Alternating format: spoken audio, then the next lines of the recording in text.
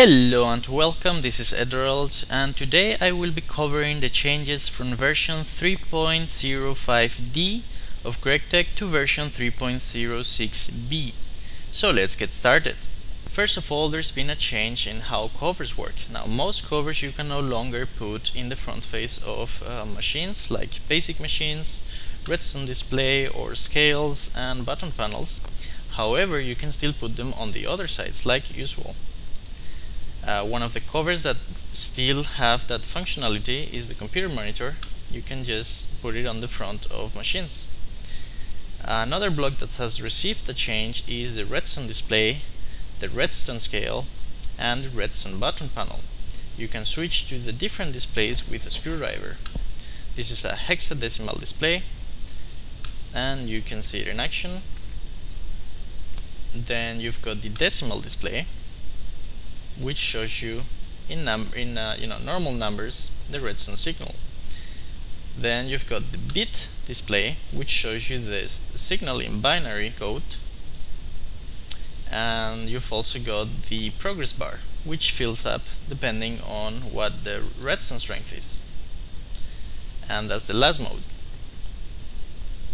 The scale has one new display mode, and it looks like this. And the button panel also has a few different modes. Let's see the first one. It's a binary mode. You can activate individual bits to in order to generate a redstone signal, and it's a binary system. Now the next one, it's also binary, but it looks like this, and it's gonna turn green to show you that the button is pressed. And that's the changes to these machines. The wireless redstone covers also have received some love. Now if you put them down, you'll notice that they look a little bit differently. There's 2 plus buttons and 2 minus buttons and the square in the middle. And the 5 things here have different functionalities. If you right click with a screwdriver in the middle, it's going to tell you the frequency the block is actually at. So if I put the frequency, if I link it with an aluminum plate, and then I right click with a screwdriver in the middle, it's gonna show me that. If I right click on the plus button, again with a screwdriver, it's gonna increase the frequency by 32. Here it decreases it by 32, and with these buttons on the bottom it does the same, but using 1024. And that's the change to the wireless covers. The Magic Energy Converter has had some new fuels added into it from the Twilight Forest mod and the Ars Magica mod. You can use Blue Orchids, Desert Novas, Live Roots, Purified Vintium. You can just scroll through the recipes and see what's new, and they will generate energy. Now we've got a new cover, the redstone signalizer. You crafted with a redstone torch and a refined iron plate in an assembling machine, and it basically will input a redstone signal to the machine is attached to, and it's a constant redstone signal. You can specify the strength by right clicking the cover with a screwdriver up to 15, and then again from 0. The compartment block has also had some changes. You can now switch the display with a screwdriver. You've got numbers, you've got those things that look like tools, and a wrench. There's also a new cover, the redstone conductor, crafted with a piece of redstone and a refined iron plate in an assembling machine. And basically it's gonna take the highest strength redstone signal applied to the machine and is gonna output it. So I've put some redstone signalizer covers, and let's see, this one is outputting a signal of 1 to the machine. Let's make this one output 2.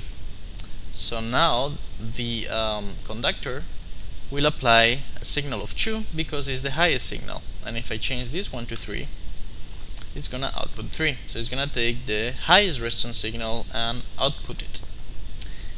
There's also been some changes to the industrial electrolyzer, the industrial centrifuge, and the implosion compressor.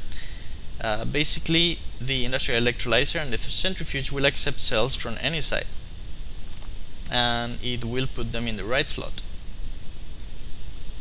Now I just dropped 6 cells in 6 different sides, and it put them all in this slot. Same thing with the implosion compressor and the centrifuge, but the implosion compressor will put TNT in the right slot. Finally, let's take a look at the tesseracts. There's now a tesseract generator and a tesseract terminal. The generator is crafted with 4 titanium plates, 3 energy flow circuits, 1 GregTech computer cube, and 1 ender chest. And similarly, the terminal is crafted the same way, except for you use data control circuits instead of energy flow, and you use an advanced machine block or one of the holes that are appearing here. So how do they work? Well, you place a generator somewhere, and on the back side is going to have this, it's going to look like this, and you can connect this to a tank or an inventory. So let's connect it to an inventory and see how that works. Now on the front face there are 2 buttons, the plus button and the minus button, and you can use them to change frequency. Now if you click on the bottom side, you can see what frequency the machine is at currently. So let's set it to frequency 2. Now if I place a terminal somewhere else in the world and I give it the same frequency, it's gonna say it's connected. So now I know that this terminal has a frequency that a generator has somewhere else in the world, and the generator is going to require some energy. In fact, for every terminal that is connected to the generator is going to require 8 EU per tick.